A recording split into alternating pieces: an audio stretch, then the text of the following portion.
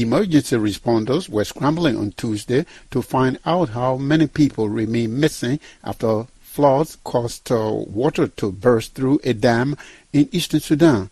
Reuters report that the collapse of the Arba Dam on Sunday killed 30 people and likely dozens more. UN spokesperson Stefan Dujarric briefed reporters on Tuesday.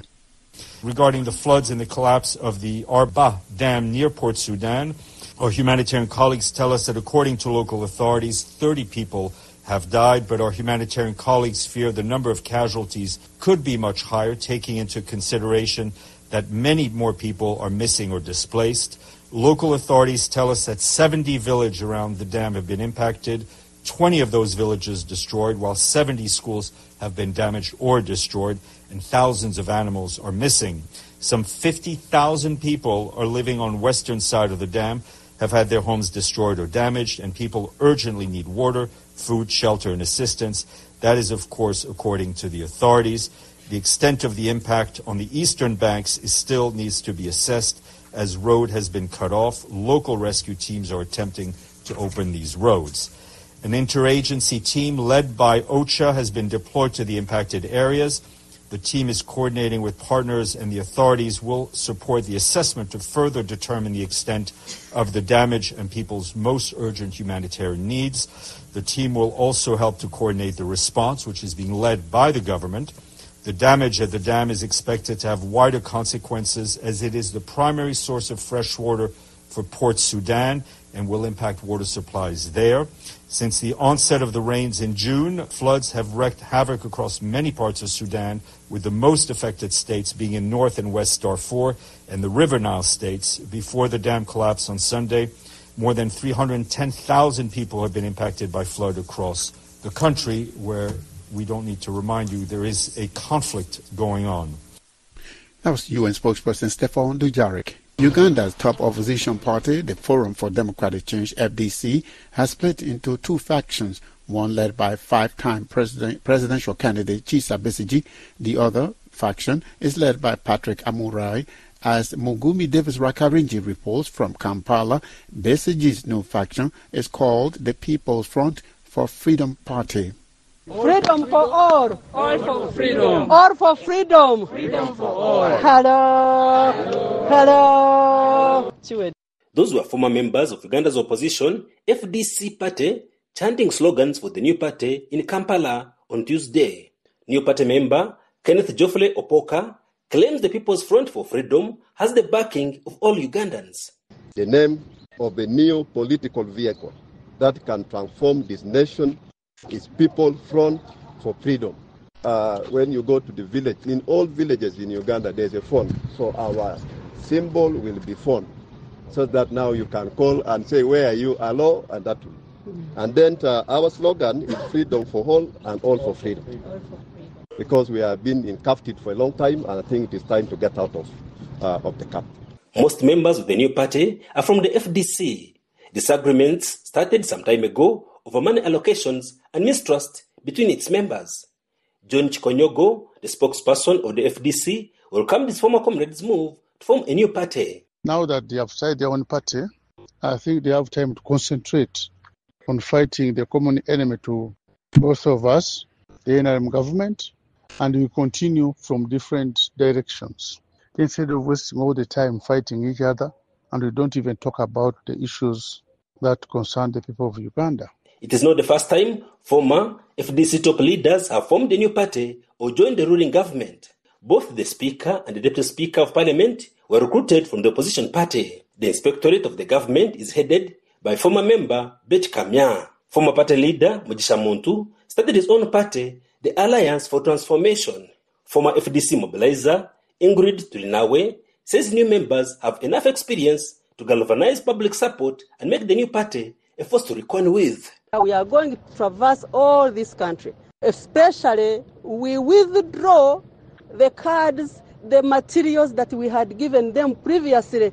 We will be issuing new cards, new materials, new hope.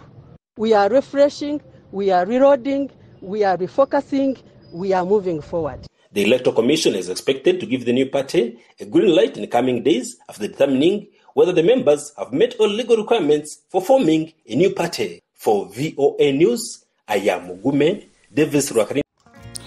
The murder trial of the late Henry Katanga continued on Wednesday as forensic scientist Andrew Kizimura Mobilu presented forensic evidence to the court, drawing both praise and scrutiny from the defense and prosecution teams.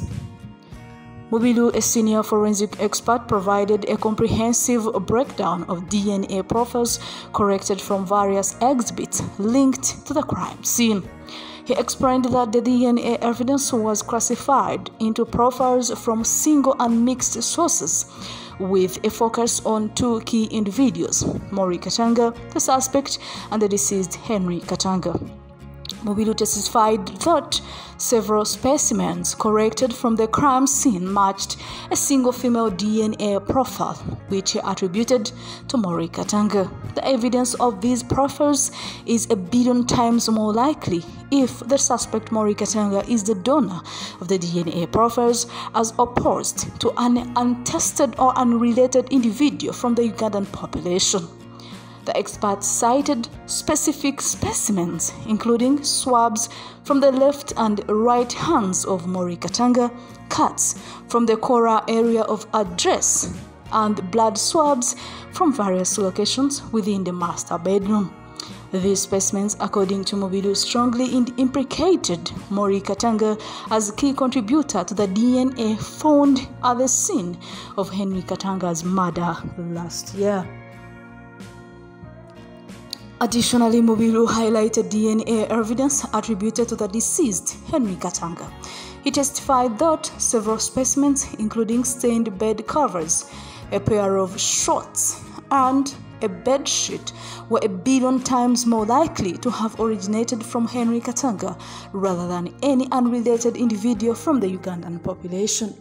Mixed DNA profiles and disputed evidence. The forensic expert also discussed mixed DNA profiles where at least 2 contributors were identified.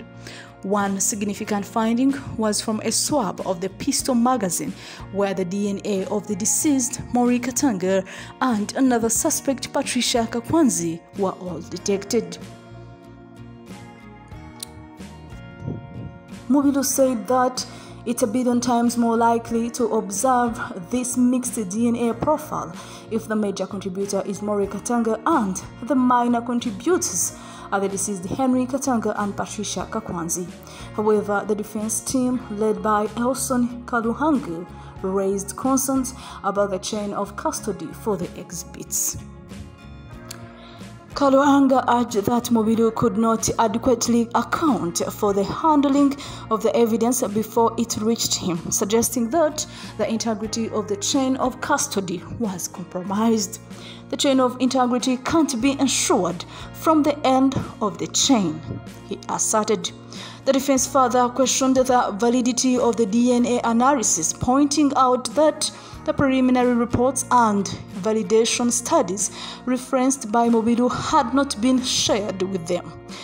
He said he can't tell us that the prosecution came to a conclusion using preliminary reports that he hasn't shared.